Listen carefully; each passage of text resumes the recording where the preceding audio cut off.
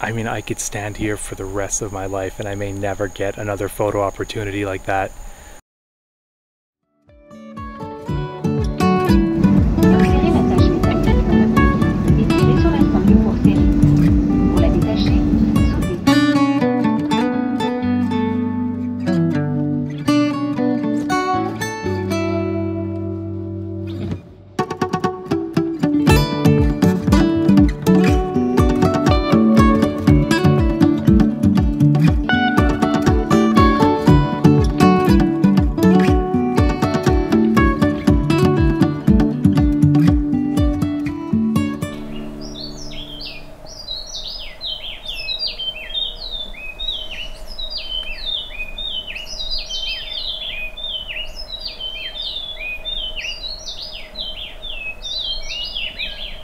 Good morning everybody, welcome back to the channel and welcome to Belize. Look at this. I mean, I love snow and everything, but you just can't beat the jungle, it's gorgeous.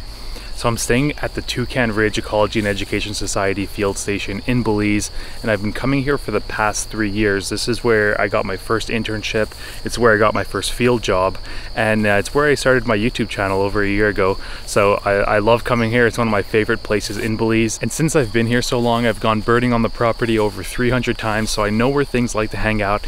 And one of the main places they love to hang out is this orchard here. So if you're wondering why I'm in an open habitat, it's because light in the jungle doesn't get sufficient until around like 9 or 10 o'clock if it's a bright sun. So I'll start the day off in the orchard, and then towards the middle of the day when the sun gets a little bit brighter, I'll head towards the jungle and try to do some photography in there. And then towards the end of the day when the light's getting lower, because they dip below the mountains pretty early, I'll just come back out and I'll do some photography in the orchard. So wish me luck, stay tuned, hopefully we find something good.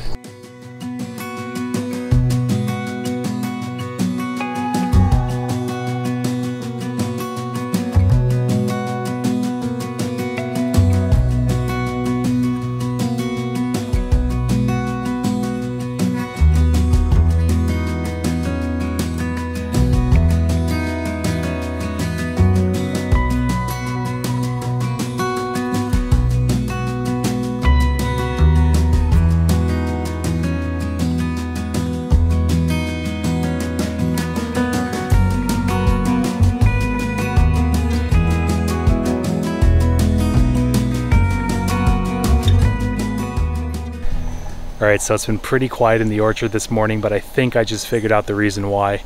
Right in front of me is a massive Malay apple tree, and it's currently producing fruit. And there's a saying in the tropics, if you want to find the birds, follow the fruit.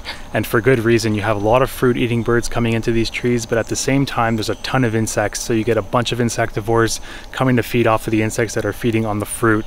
So it's just one location that if you stand for, you know, an hour, 2 hours, you can get 30-40 species if you're lucky.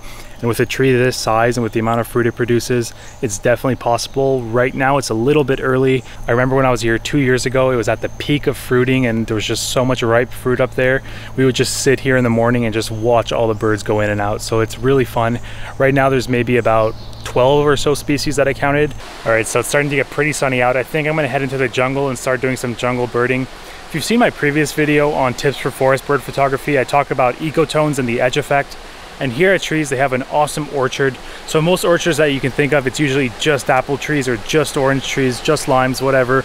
But here they have a mix of different fruits. So what that means is throughout the year, they always have something fruiting or flowering, which is great for wildlife. And they've also stopped mowing the grass. Usually in most orchards that you see, all the grass is perfectly cut throughout the entire orchard.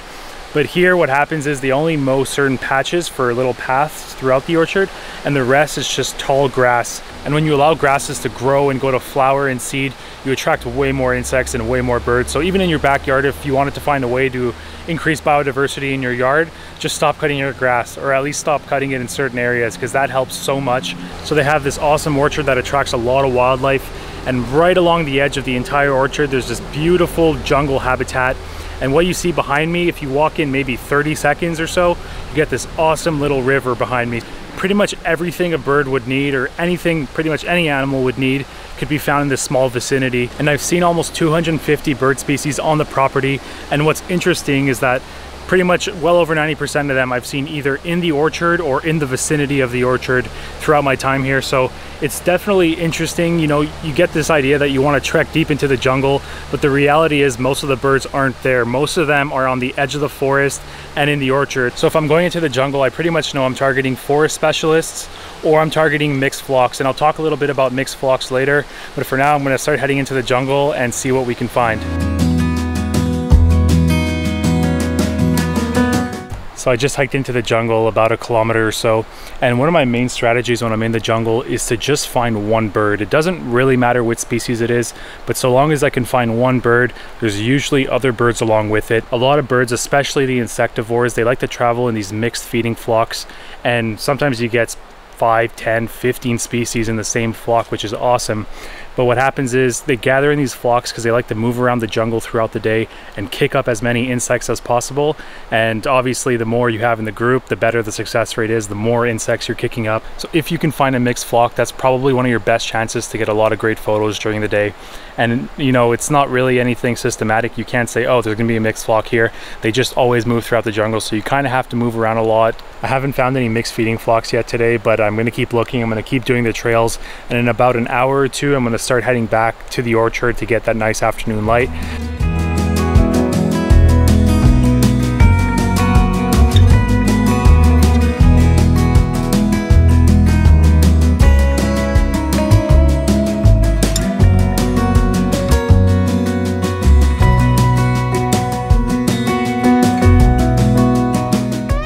Alright, so I just ran up top real quick to get some water, and I also photographed the violet saberwing at the hummingbird feeder right next to the cabins. And in my opinion, I think the violet saberwing is one of the most gorgeous hummingbirds in the world. Purple is just such a rare color in birds, so seeing an entire hummingbird that's almost entirely purple, it's pretty impressive. But it's actually kind of annoying when it's near the feeders because it's so large that it just dominates the feeders and it just scares everything else away. But still, really beautiful species. And that kind of gave me an idea. When I was in Ecuador, I spoke to you guys about the white whiskered hermit when I photographed it there. But Belize has 2 species of hermit, and one of them is the long-billed hermit, who loves to feed on this ornamental ginger plant.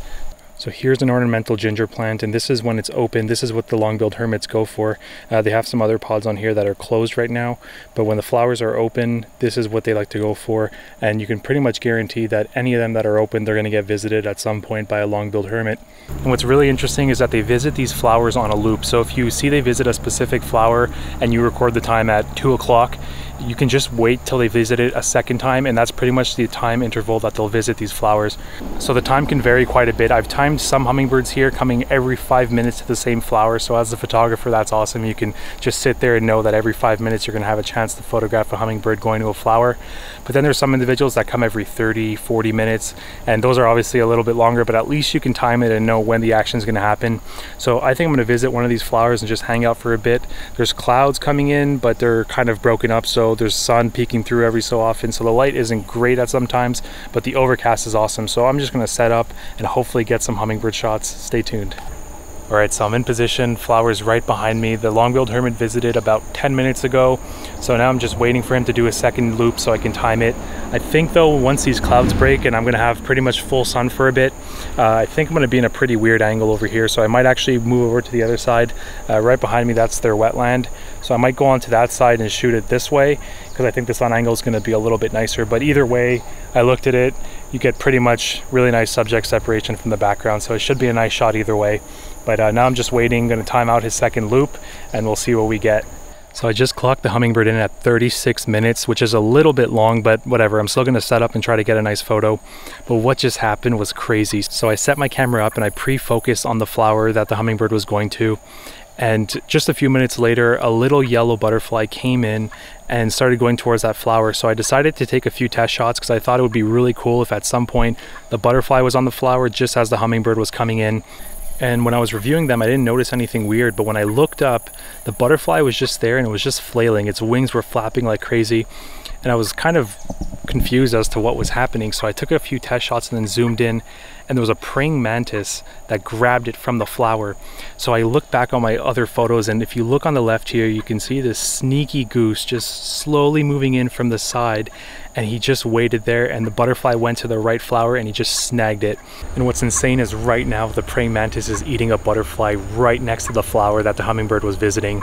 So I have the potential to get a hummingbird flying to the flower while a praying mantis eats a butterfly. That's insane. So I'm setting up for that now. I want to quickly run over and just take a few photos of this praying mantis, but I don't have my macro lens, so I'll just use the 200 to 600. But oh my god, if I can get this shot, I'm going to be over the moon.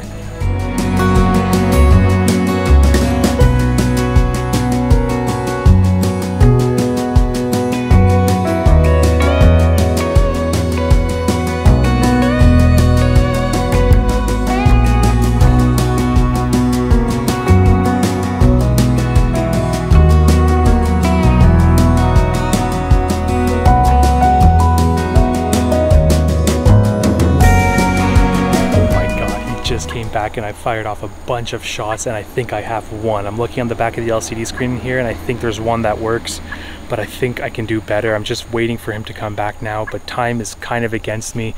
This praying mantis is eating the butterfly, obviously, so he's down to one wing and the rest of the body. He already ate the head and another wing, so I can maybe get two if I'm lucky, more sequences of the hummingbird coming back, but I think I have one more shot to get this. So here's the photo that I got from this sequence, and I'm going to try to do better on the next one. But yeah, maybe like 45 minutes or so till the sun sets, so fingers crossed I get another shot.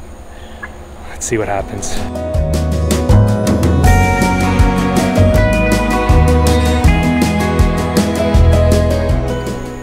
He just came back, and I think I got it.